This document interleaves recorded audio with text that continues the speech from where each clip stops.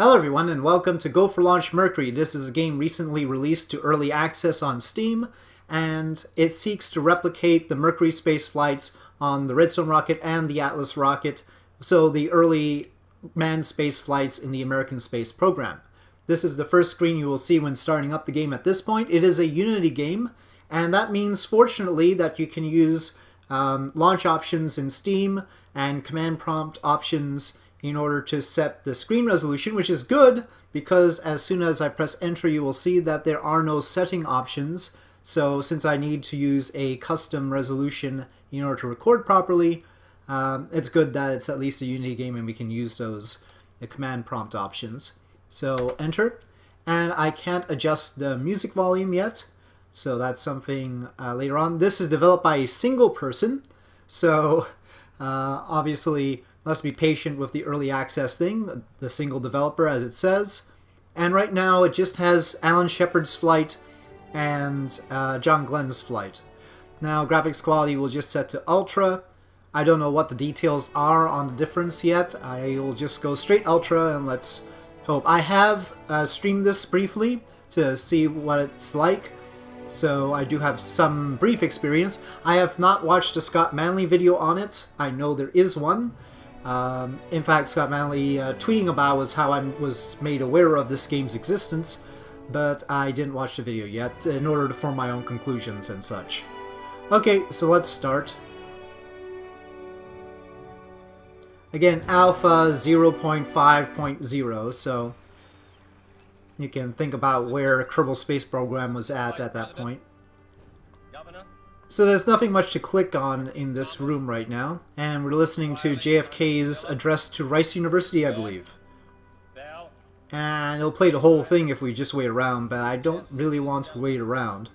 Let's do mission selection, and you can see Friendship 7 is the John Glenn mission, and this is Alan Shepard's mission, and you can see the details there. Helper system, I think, is probably a good idea to start off. And we do not have Liberty Bell 7, and we don't have the later ones, and that's probably because of the mission audio. That has to be integrated and timed with everything. So, let's start with this. Since the title of the game is Go for Launch Mercury, I'm sort of hoping that later on there'll be a Go for Launch Gemini, Go for Launch Apollo kind of thing, but those might be tougher to make with the audio. And of course, EVAs and all. Okay, so here we are in Alan Shepard's Mercury spacecraft. And there's a checklist down there. And this is, I think, the helper system. And it's very helpful, because otherwise I'd spend forever looking for the switches. I actually wish that DCS World would have this sort of helper system. And also checklists. Built-in checklists and helper systems would have been nice in that game too. But we can zoom in on here. This countdown procedure is very simple. High watt teleswitch cunt. So high watt there. I suppose continuous, and beacon continuous. And there's this transmit switch. There, UHF, right. And squib switch, arm. Auto retro jet switch, arm. And launch control switch ready. And presumably it'll start the countdown with that. Now, I've tried it, and if you, well, we can demonstrate this. It says ready, and then it'll start the audio for the countdown sequence. But even if you put these out of position now, it'll warn you, but it won't really do anything bad to you. So, there you go. We've got this little image of the outside, so I think this is a periscope. And the altimeter, surprisingly, I suppose this must be how it really was, only goes up to 100,000 feet. Stirring music. If we want to see the external view, we press space.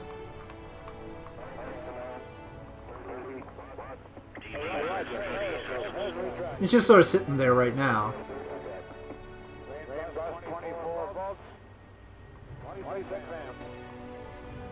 Well, there is a stand for it, but it's setting aside from it.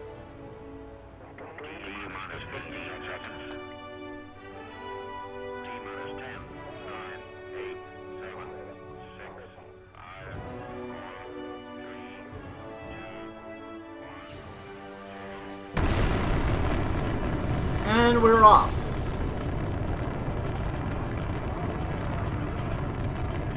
It's got a very cinematic feel as far as the music and all is concerned, which is good.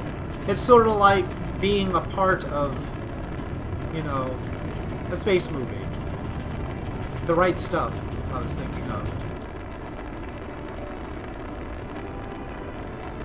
So there we go. Now, interesting enough, as I showed in my own little video, the Redstone rocket didn't pitch over like this. Because that's what you do for orbit. It didn't really need to go at this angle. I mean, I guess it is okay. As long as it doesn't flatten out, it's fine. It did go more downrange than up. Yeah, I guess it is alright. But we're only at like 20,000 feet, so that was a pretty sharp turn it did. G-force indicator at 2 Gs. Remember, only one stage on this flight.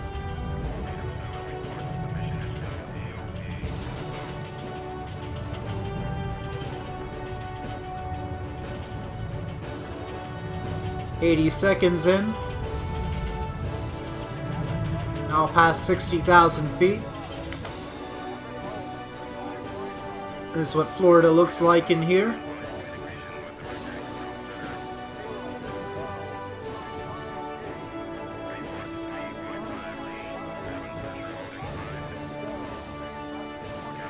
The coastline textures are pretty okay. Cloud textures, obviously. But then again, if you're going for space, you don't need high quality cloud textures. That's only for airplanes. Okay, close to shutdown here. We're well over 100,000 feet. I wish this dial went a little bit higher, but okay. And again, it's the real audio in the background.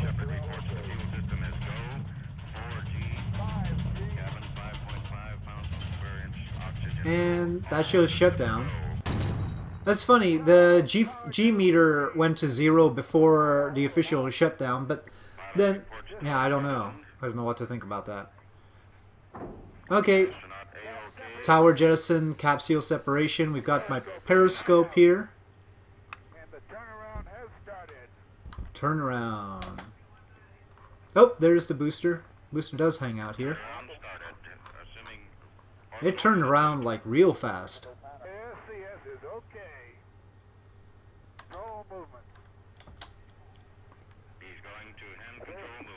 So yeah, now we can do manual controls. So push on manual control, ASCS fly-by-wire, and I use Q, W, E, A, S, and D to control it. So let's see.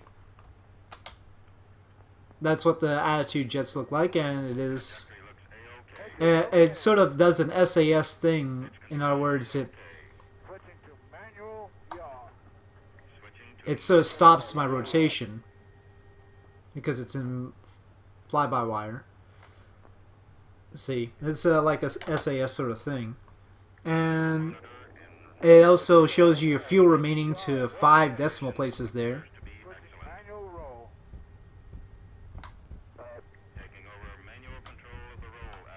Okay, we've tested roll, yaw, and pitch.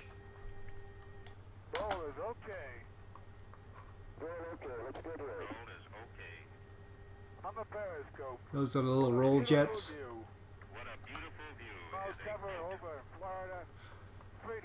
It's a limited camera control. It doesn't have the sort of panning on the middle mouse button that I'm used to.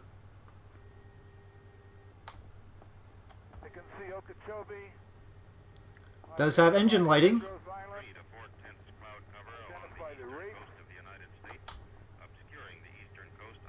Well, I might as well start off in sort of a retro position.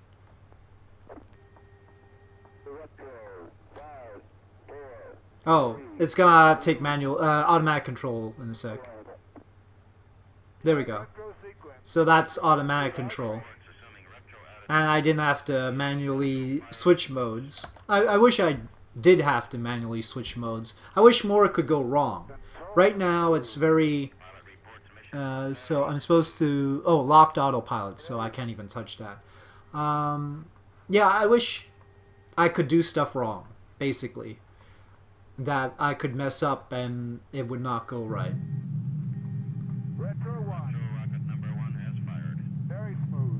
So, retro is how that's working.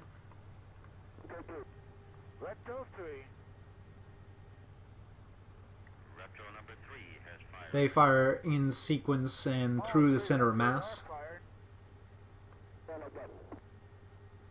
Okay, 3 retros have fired. Retro jettison is back to arm. Well, I want to see the retro pack separate here. We are still receiving excellent voice communication from the pilot. They're switching fly-by-wire. I mean, you can see that syncing up the audio to the events is important. And for the longer flights, like with the Atlas flights, that's going to be more complicated. Okay, off it goes. Not one of those explosive decouplings that we get in Kerbal, but okay. Roger, do not have a light. The retro rocket packet has jettisoned. I used a lot of fuel this time. I see the straps falling away. I heard a noise. Aux damp it was. Use override. Oh, okay, that's the middle option. Use, the light is green. Okay, jettisoned retro. Oh, Roger. The flame effects are sort of interesting at this point. I'm sure they'll improve. I think they're mainly meant to make it look good from the inside. Which they do. I mean, it looks decent from the inside.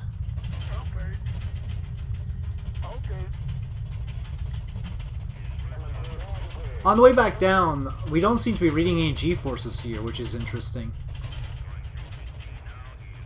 Even though, of course, this is where the peak G-forces occurred. And we hear the rattling, and also blackout.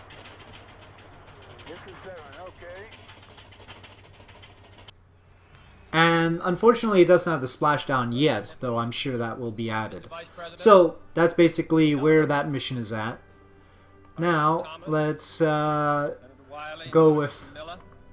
wait. Oh, there we go. Friendship 7, yeah. Okay. Yep, let's see how it works on an Atlas. Now, this is completely different, which is interesting. I didn't fully appreciate how different the two capsules were until this game. Go figure. I mean, they're both Mercury, but they're not exactly the same Mercury. Noted for knowledge, scientists that the world has ever known. Okay, so here we are in John Glenn's Mercury capsule, and right away you can see that the layout is rather different. We've got this timer here, we've got a nice little map, which is pretty darn fancy. Yeah, I wish I had that in more spacecraft, frankly. And otherwise, some of this is about the same, the altimeter is still the same. But lots more switches to deal with, and you'll see that with the checklist. This checklist, the previous checklist said simplified. This one says abbreviated, which is okay. So let's go. At T-20, the Mercury astronaut is required to complete the following checklist to put the spacecraft in final launch configuration. Okay, well, I already did all left panel switch fuses to number 1 position. Squib switch arm. Squib arm. Auto retro jettison. Fortunately, they seem to be all in a row here. This one is on... Okay, that's normal.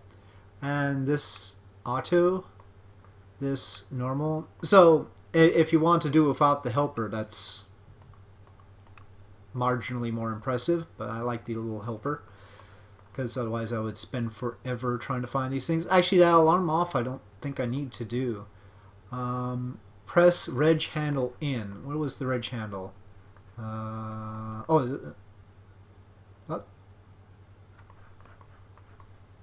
Oh, there it is. Press reg. Okay. I don't know what reg is.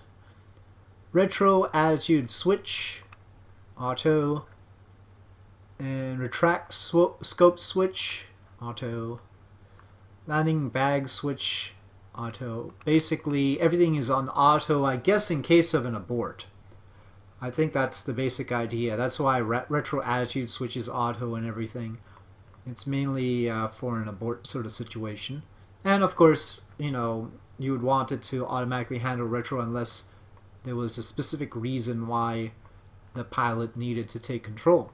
So next, we just check the status of things. We checked that our fuel is 100%, which it is. So we tap that control after checking it.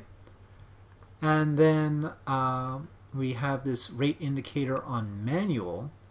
And this periscope manual engaged lever is disengaged so that I can retract the periscope automatically. Cabin pressure indicator reading. It's supposed to be 15 and it is 15 psi. So fine. Cabin air is at 68 degrees Fahrenheit. Looks like 70 to me, but okay.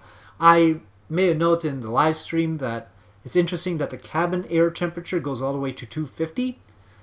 I object to that. I think I'm pretty much cooked halfway there. So yeah, probably didn't need that full range. Could have used more numbers on the altimeter and fewer numbers here. But alright. Relative humidity is supposed to be at 62%, it says. And that's pretty close. 99% coolant quantity. And this is the suit environment, which says my suit should be at 78 degrees. And my pressure inside the suit should be 6 psi, I assume. Okay. Cabin temperature is way above that. Sea level pressure is like 14 psi. Okay. Oxygen. Primary and secondary oxygens. I don't know why the primary oxygen is at 70. Well, I guess that's just the atmospheric mixture. No, yeah, well, it says it's supposed to be 77 and it is. Okay, so secondary oil quantity, it's checked some of them for me. I didn't check the secondary oil quantity. Okay, suit fan switch. Normal. DC volts knob to M. Okay. Ammeter to normal. ASCS AC bus normal. It always goes to standby first even if I click on that side. This on. ISO battery switch. Standby. Inlet valve. Norm. So if you like flicking switches, this is probably your thing. Now that's supposed to go to normal, but yeah, it goes through off. So that's interesting. That's fans AC bus, and when it switches off, it really switches off. Okay, Vox power switch off. I wonder if that really happened to them, or if they flicked the switch to norm without going through off, and then it wouldn't turn off everything. Okay. High power on the UHF. Transmit switch off. Beacon continuous. And everything else gets auto-checked, including the map case being secure. So, we are ready. We don't have to click a little launch switch. This alarm thing, by the way, just makes that tone, so I'll just leave it off. Oh, and the outside view, it looks like this. Again, no tower nearby. It's sort of freestanding, right at the edge of the platform, too.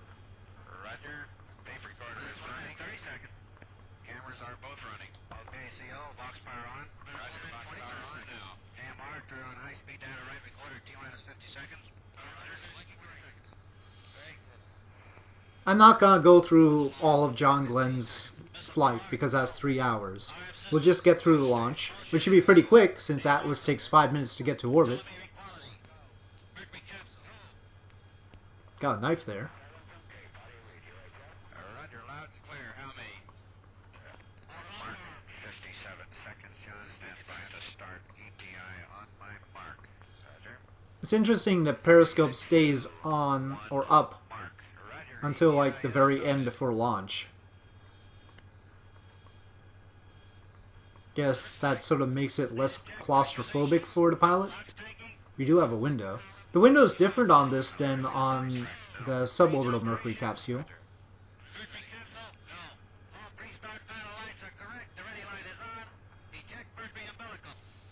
Roger, scope is retracting. The scope is retracted, light is out. Roger.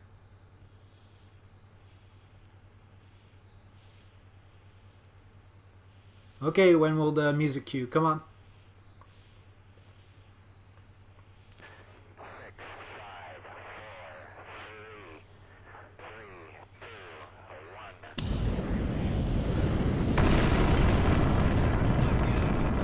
Okay, and off we go. That yaw indicator is going all over the place. Now here the pitch says 90 though, so maybe I was wrong. Let's see this from the outside.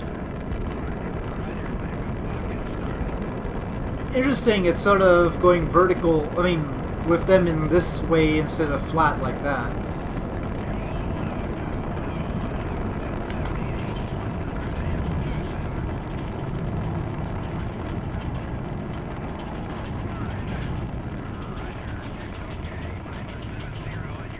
Okay, 40 seconds, 15,000 feet. I was about to say 15 kilometers, but it's only 15,000 feet.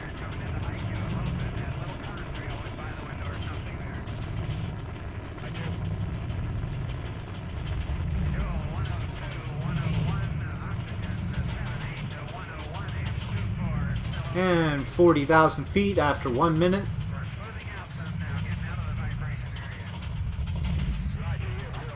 G-meter is working. And this is our Atlas. Oh, that's a nice view of the Cape, actually. They wouldn't have... I don't know... I don't know how far along they built the pads. Oop, wait, it went to a different level of detail. Let's ignore that. Cabin pressure is holding at 6-1, okay. Roger. No sound outside except for the radio communications. More sound in here. I wonder if that's a realistic amount of sound for this. It might be.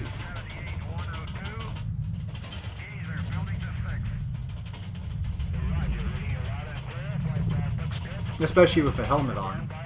Roger, Pico.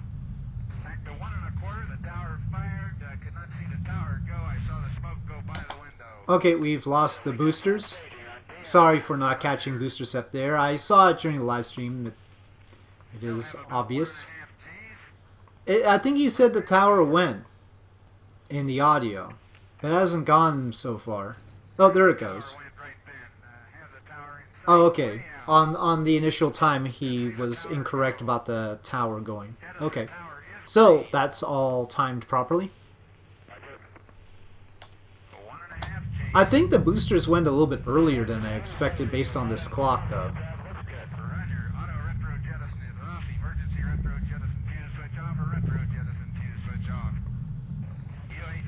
I wish I had to push buttons during this, but it doesn't seem like it.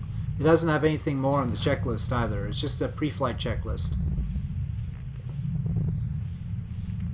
I could probably flick stuff now and it won't cause any problems. I don't know what that does. Roger, understand everything looks good.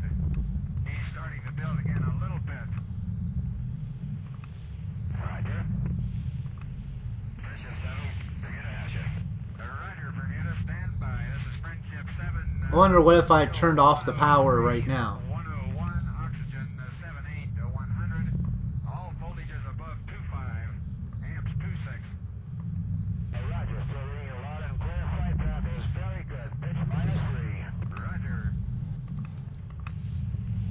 Well, we could have sort of a fake SCE to Ox moment, if you'd like. We got hit by lightning. Hey, we're at 6 Gs right now. This is no joke. We still got a minute left.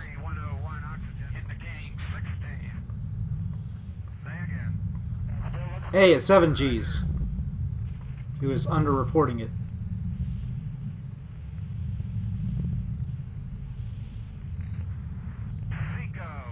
Wait, it hasn't shut off yet. Come on. Oh, there we go. Oh, there goes our booster. Well, our Atlas.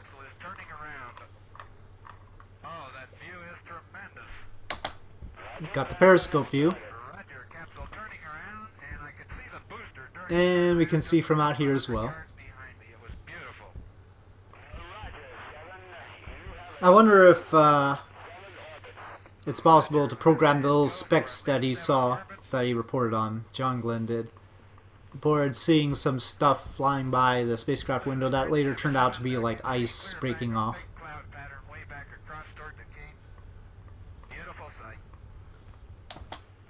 So I don't know if we're supposed to right now, but I think I can take manual control right now by clicking fly-by-wire here. And I forget. I think I have to push it. Pushing it in is for manual. We'll check. Let's see. I just clicked fly-by-wire, and can I control it manually? Let's see. Yes, I can. Yep. And in fact, it doesn't have the SAS thing right now. I guess I have to turn that on some other way.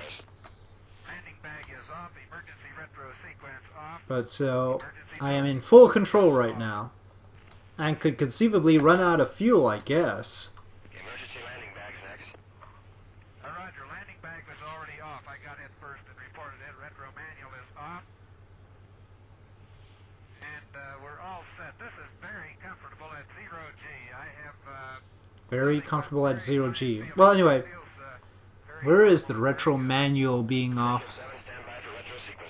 Roger, ready to copy. Roger, 1B, 001750. Roger, 1 Bravo is 00 plus 1. It's got a minute, second off, second minute thing here, but no dial. 2854. Roger, 01. Let me go to suit fan 2. Anyway, you get the idea. This is basically where it's at. It looks good. It has plenty of promise, but obviously, as the developer himself says, there's a lot of work to be done, which is fine. But this is Go for Launch Mercury, and I hope to see what else there is to offer. And I think it'll be good during live streams to use this to commemorate the various Mercury flights. Maybe even in live, you know, the full 3 hours or the full whatever amount of time while doing other things. I'll figure out something. Anyway, so there you have it. I hope you enjoyed this video. If you did enjoy this video, please do press like. If you have any comments or suggestions, please leave them in the comment section below. And I'll see you next time.